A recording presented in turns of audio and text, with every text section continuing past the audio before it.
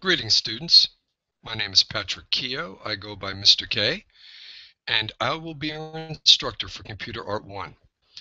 What I'd like to do is give you a little orientation of the course Blackboard, share my expectations with you for the course, and give you a little insight into how this course works.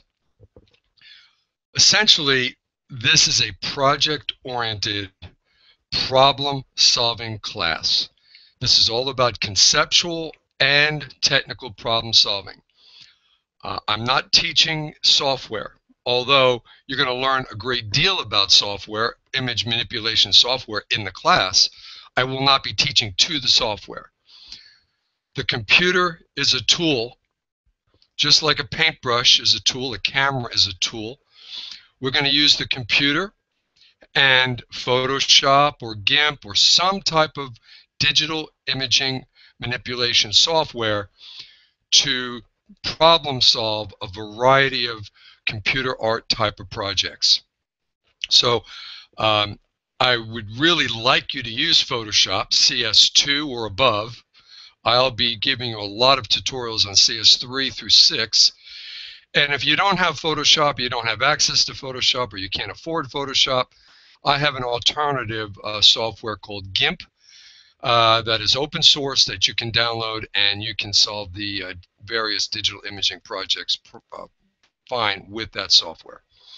So with that said, I really want every student in my class to succeed, and I'll do everything in my power to help you.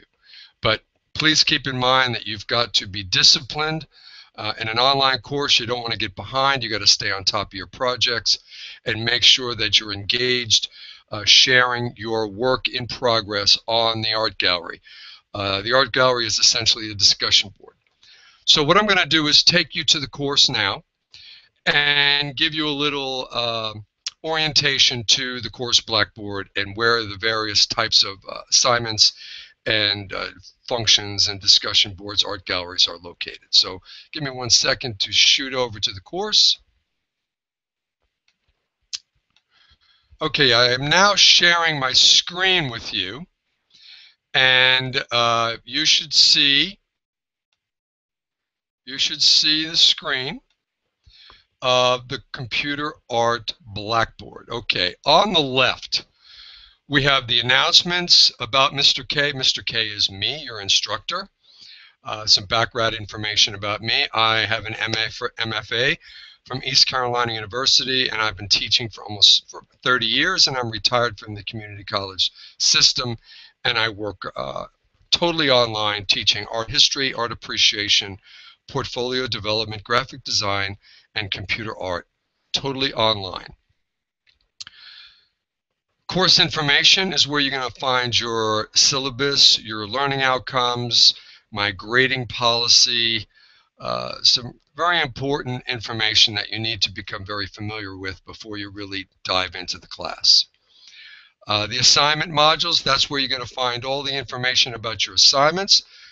The art gallery tab is the discussion board, but we use it as a place to share our works in progress. Web resources. That is where I have links to all kinds of tutorials, places to download GIMP, Photoshop, the Photoshop course if you wanted to download that, the Photoshop software, all kinds of various resources. Then you have a tab. You have a tab for Photoshop tutorials for CS6, GIMP tutorials, imaging tips and theory, where to check your grades, and Blackboard help, tools, and tips and tabs that really are going to help make the course just go a lot smoother for you. So let's just go ahead and take a look at the key, most important tab, one of the most important tabs, and that is the assignment modules. Okay, now the assignment modules are broken up into 2 parts, and a key point is this: each assignment is meant to build on the last assignment. So you're going to continue to climb a learning curve, technically and conceptually. I start off with very relatively easy assignments, getting to know the software, just exploring the software, and then step by step, incrementally climbing the learning curve, giving you more and more challenges with the assignments. So the discussion board, whenever you hear the term art gallery, that is the discussion board. So you're going to be posting at least 3 versions of your project, of each assignment, works in progress. That is your attendance. So if you're not posting works in progress and you're just submitting the final image, well, I can't give you any feedback. Your fellow students can't give you any feedback, and you're basically jumping in blind and just say, this is my assignment. And I might have some constructive criticism for you, and you would not have been able to incorporate that into your final assignment. And then we use the assignment manager to upload your finished project. Okay? And please be aware that the due dates, I really stick very closely to those due dates. I feel like I give you plenty of time. So don't wait until the last minute to do your work, because these assignments take time to evolve, especially conceptually. Okay, let me roll down, give you a general idea. So the first assignment, August 18th to the 24th, that's where you're just going to familiarize yourself with GIMP and/or Photoshop. So you're just going to play, you're just going to experiment, and you're going to post some playful experimental images to the art gallery. Now, before I go any further, let me please note that you must take the course entry quiz before you do anything else in the class. So please, I use that as your initial attendance. This is a requirement. Please make sure you take that entry quiz right after you familiarize yourself with the course and the syllabus. Okay, now let's get back to, so I'm going to take you through, so about every 10 days you have an assignment. Experimental image, 18th to the 24th.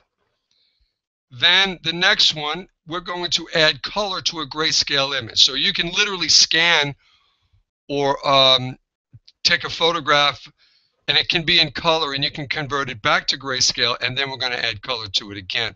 So let me show you how this works. So we click on the assignment.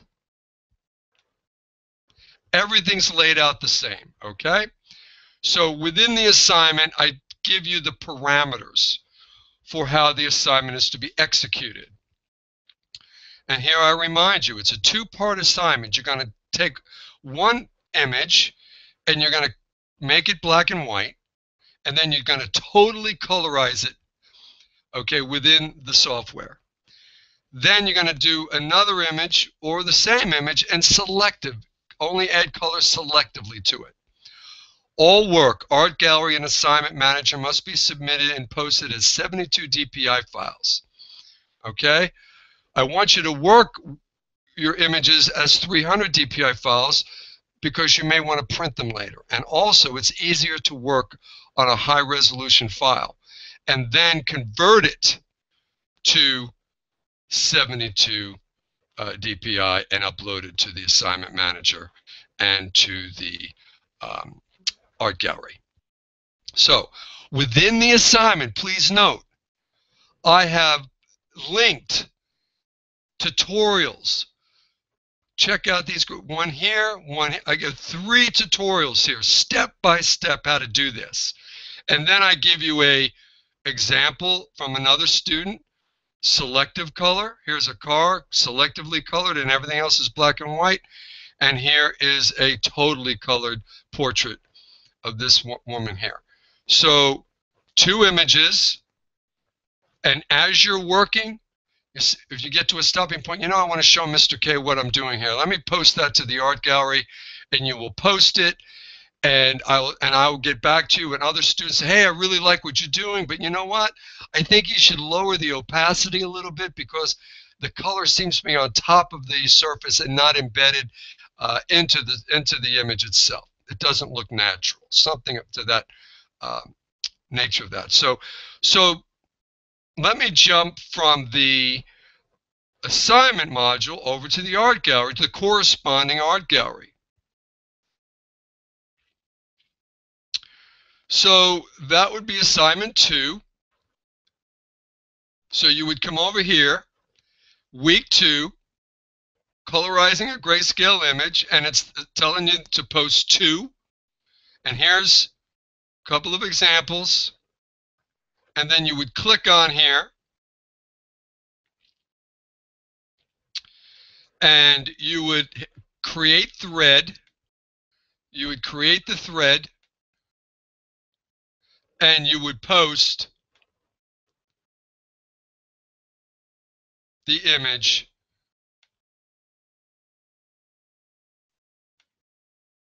to the discussion board. Actually, I want it to be embedded into the discussion board. Show you another example here. Here's an example right there. Okay, so you can literally upload it directly into the art gallery. And here's an example of a portrait of a young woman, and the student colorized the hat, the eyes. Very interesting looking total color image. So you get the idea. All right. So assignment modules. As we finish the assignment, I turn off. So by the 26th of August, assignment 1 is gone, and there's no going back. So if you don't get it in, I normally give about 2 extra days after I leave it up, and then I turn it off, and the next one pops up. All right. So let's go to the third one, digital composite, September 3rd through the 12th.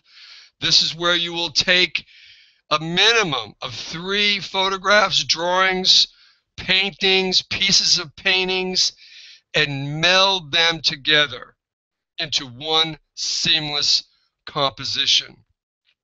Now, this one's a little more difficult than the colorization. As I said, as we move forward, the assignments get a little bit more difficult, and just like in the last assignment, you click on it, and I give you the parameters. I give you video tutorials on how to do these assignments. I even give you tell you some of the tools to use.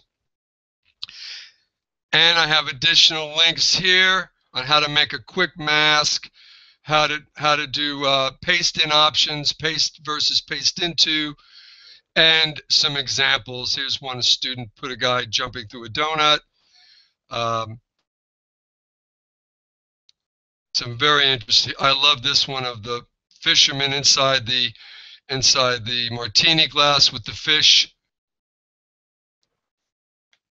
You're really going to have a lot of fun with this class, especially when you begin to feel confident with your technical skills. All right, so then after that, you just have to set up a timeline for yourself and schedule time each week to work on your projects. Then we're going to use filters. And again, every time you click on one of these folders, it gives you the parameters. It gives you tutorials. It gives you examples on how to go about and execute the assignment. We're going to be using creative use of filters and curves. Here's one. The next one will be adding text to images. You can do magazine covers. You can do something more artistic, like analytical cubism, for example, adding text into an abstract image, something like that. But every time, and here, this one's fun, the scratch made. So you're not going to be able to use any point of departure images. You got to use just the tools in Photoshop to create pictures using the tools and the paintbrush and the pencil. And you've got to do two. You've got to do one that's abstract and one that literally is representational, using the pen and the pencil and the various tools in Photoshop to create abstract and representational art forms. Okay, then we're going to do digital and collage landscapes. One is basically a step-by-step tutorial that you're going to execute, and then you're going to take what you learned and do your own. I always have a lot of fun with the assignment number 8, art history concept. That is such a fun assignment. You're going to go out and look for an art history image and find an image in art history, a painting, and try to replicate that or add your own personal touch to it in Photoshop or GIMP or the image manipulation software you're using. Give you tons of tutorials on how to do pop art, cubist, impressionist, surreal. Lots of tutorials. I've already gone out and found the tutorials for you. And if you still want to look for more tutorials, just jump over to the left side of the blackboard and you'll see PS CS6 tutorials, GIMP tutorials. There are so many out there. I just have many resources for you that you shouldn't have any problem executing these assignments. But with that said, you still have to put the time into it. It's not going to just happen. You got a choice. You can throw something together to get a grade, or end up at the end of the semester with a very unique, visually dynamic and interesting digital imaging computer art portfolio, and be proud of every image that you created. I always get students playing around with, of course, Mona Lisa, Grant Wood. This one's an interesting one here with the Vermeer portrait. This is fun. The one with the barmaid in Bosch's The Garden of Earthly Delights. Here's a new twist on a Botticelli. A Magritte. And you gotta love this one here. Again, these are ones students have done in the past for me. I just love Darth Vader and Grant Wood. And there's Elvis in the Jan van Eyck painting. So again, I'm giving you lots of examples to kind of get your creative juices flowing. All right, get back to assignment modules. And hopefully you have a better idea now of how this all works. So filters, text, scratch-made images, digital landscapes, art history concept. You're going to have fun with the self-portrait. You're going to do self-portraits. And then we're going to do digital photographs, or called scanograms, where you're going to scan objects and create an interesting composition with scanned material. Then we're going to do what's called mirror image assignment, where you're going to create reflections in your digital images, in your computer art images. And these are fun. Again, lots of tutorials. These can be abstract.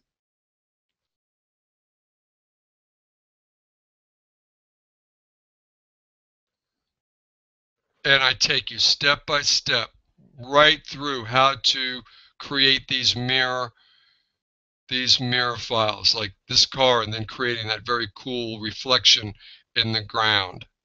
I take you screenshots step by step how to do it. All right, so hopefully this little orientation has given you some familiarization with how the course works. We'll be ending with digital restorations, and then my favorite project at the end is what I call blow Mr. K away, meaning blow me away. Take everything you learned and create digital art that is just off the charts. And it's so funny, a student in a previous class took me literally And that's me being blown away by this little boy, and I have my hat, and I'm blowing away across a wheat field. This is kind of like your final exam. And I'll be teaching you how to add metadata into your files, and I'll be creating a slideshow, an online slideshow of your best work. And these are some that students have done in the past.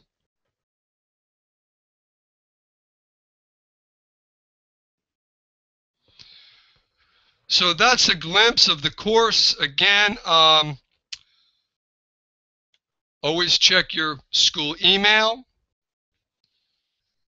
because I send out my announcements as emails.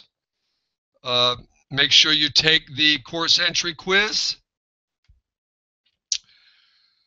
You've got tutorials, and I also, in the imaging tips and theory, have a lot of good digital theory there. You have to take a little quiz at the beginning. More instructional videos. If you're a Mac person, I give you information about the operating system of the Macs. I talk about metadata and copyright issues. Workflow. Workflow for photography and digital imaging is very important, so I'm gonna teach you some things about workflow and ask you to use workflow concepts in this course. Very important that you understand about digital resolution. So we're going to talk a lot about that at the very beginning. I have a PowerPoint presentation on digital theory that's going to help you with the quiz, and then some other quick and dirty handouts on how to execute some of these assignments. Well, I am very excited about teaching this class, and we will be getting started. We'll hit the ground running right after you take the course verification quiz. And if you have any questions, always feel free to contact me via email. I will also have Skype office hours. So if you want to talk about an image on Skype, that'll be set up, and my Skype information is in the syllabus. So I'm looking forward to teaching the class, and hopefully this little orientation has given you some insight into how the course works and what my expectations are for you. So I will see you in the art gallery, and again, feel free to contact me via email or just post a question to the art gallery. I check in every single day. Okay, see you in class.